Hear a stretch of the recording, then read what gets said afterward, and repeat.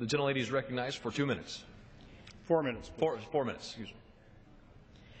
Thank you, Mr. Speaker, and I thank the chairman for yielding time.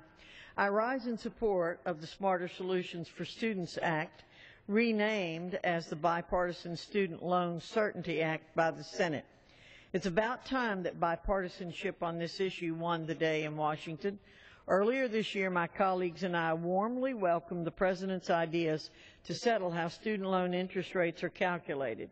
Referencing his plan and its premise that student loan interest rates should be permanently free of politics and set using market interest rates, we introduced and a bipartisan House majority passed the Smarter Solutions for Students Act in May, well before rates were scheduled to double on July 1st. Our friends in the Senate were on a much different schedule. Rather than immediately building on the striking similarities between President Obama's initial proposal and the House Republican solution, Senate Democrats chose infighting over completing this important work. July 1st came and went without any agreement from the Senate. Rates doubled. But advocates of common sense and bipartisanship made a better case. Last week, Senate Democrats finally chose to support a permanent, market-based solution, much like what the President had originally requested and practically identical to our Smarter Solutions for Students Act.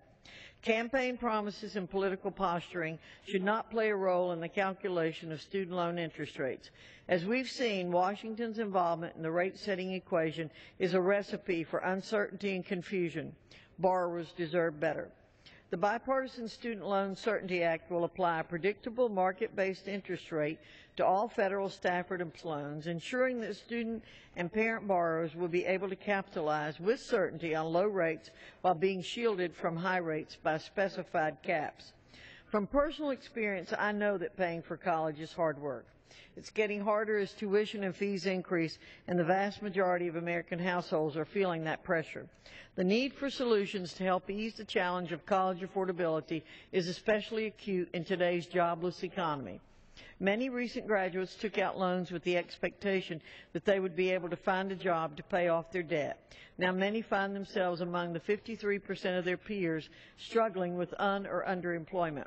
Like our colleagues across the aisle, we want every student to have the necessary honest information they need to make an informed decision about the financial obligations they voluntarily assume. And we want taxpayer subsidies for higher education to be well spent, not wasted.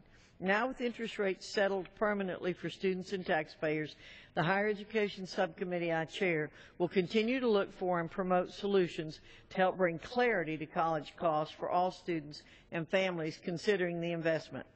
Students, families, and taxpayers deserve a long-term student loan solution, not more can-kicking from Washington. The Bipartisan Student Loan Certainty Act, like the House-passed Smarter Solutions for Students Act, puts an end to temporary fixes and campaign promises that have failed to strengthen our nation's student loan system. This legislation offers students simplicity and predictability as they prepare to pay for college. The American people deserve the clarity, certainty, and protection guaranteed by this legislation. I urge a yes vote and yield back the balance of my time. The gentlelady yields back. The gentleman